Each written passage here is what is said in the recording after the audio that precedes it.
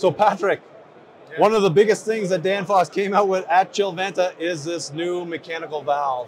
My understanding, since I've been learning about CO2, that you need an electronic expansion valve because mechanical valves just aren't fast enough. They cannot open and close to manage that pressure increase depending on how it's coming from the flash tank receiver. Why don't we talk about this new valve? Yeah, well, let's not forget, this is a world premiere, so be very lucky, right? So this is... I get to see it firsthand. It's a huge thing for a very small valve, but this is a world premiere. So we are the first having a thermostatic expansion valve for CO2, but this is not to replace the high pressure valve or the gas bypass valve. Yeah. This is for the injection into the evaporator below. Yeah. So this is not replacing the two valves on top. Yeah. But it is fast enough. We have tested it extensively, and we have quite a few running in the field already, doing field tests.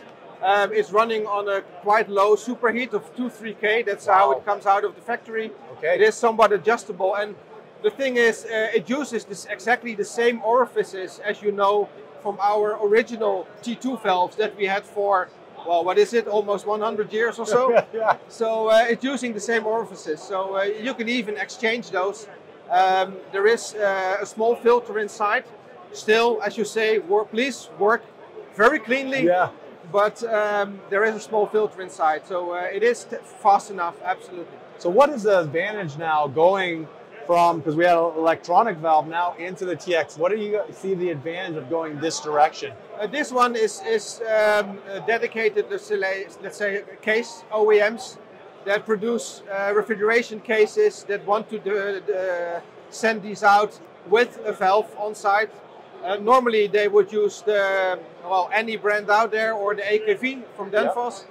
And now they can also have a chance to maybe put on a thermostatic expansion valve. Yeah. And it's price in the end, right? Yeah. So now we have more choices we can offer. Yeah. You can either have an electronic one, a stepper valve, or the AKV, or they can offer a thermostatic valve. And normally this will be used in somewhat smaller systems, not in huge systems, not in very big supermarkets. So this is for maybe small C-stores. Yeah. And I'm assuming it would be installing just like a T2 valve. It's exactly the same. It looks the same, it acts the same, it is the same, just it can handle higher pressures. Yeah. So it can handle up to 90 bars. Awesome. 90 bars, that's 90 awesome. Bars. Yeah. Love it. That's gonna be huge in the industry. So new technology always happening. This is why you want to come to the booth at Danfoss, at Chilventa next time for sure that it's happening. Hey, I want to thank you for taking the time to watch this video. I hope you got something out of it, something that you can use in your daily life.